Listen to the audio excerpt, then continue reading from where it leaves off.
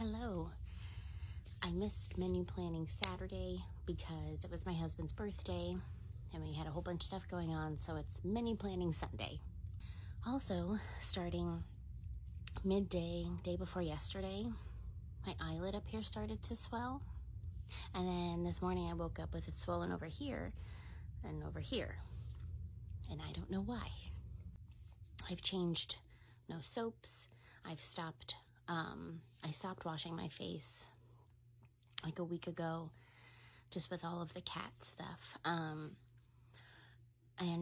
have no idea why. It doesn't hurt, doesn't itch. My eyes aren't pink or red. There's no discharge.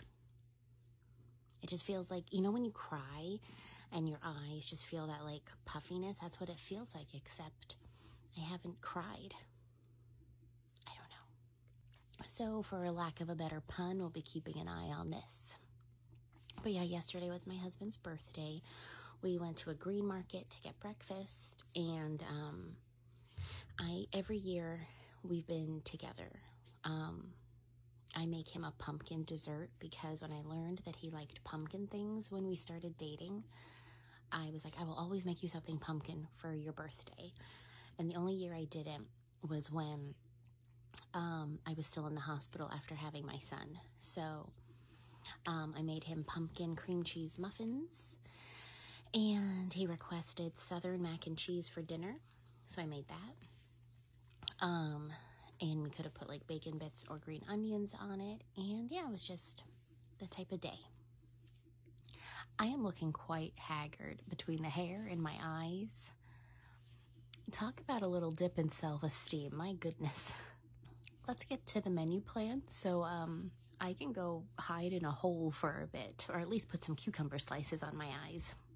All right, we had one rollover, which was the sweet potato breakfast casserole. And then I had to find new things. So for the first night of Hanukkah, we don't keep kosher. We don't hold special service dinners, anything like that. But I like to make something a little different. So for the first night of Hanukkah, I will have egg salad, tuna salad with matzah and fruit. Then there's pasta with peas and pesto.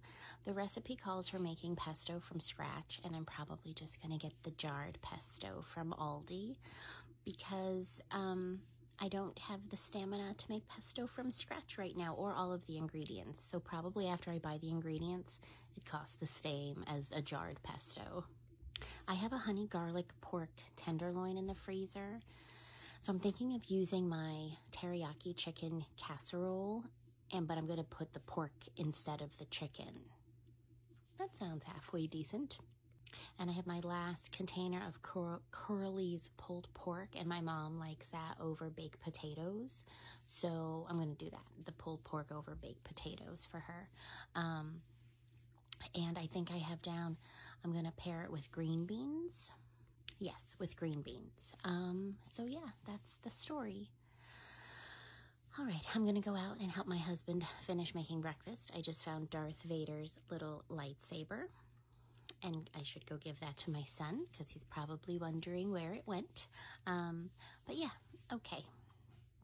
Hopefully next time I see you, it looks not as puffy in my eyes. I'm tired, my goodness. And I don't think the puffiness is from being tired. I don't think, can it be? Wouldn't it be bags versus like up here? I have no idea. Okay, I'm gonna go now. I hope you're having a good weekend, and I'll talk to you later. Bye.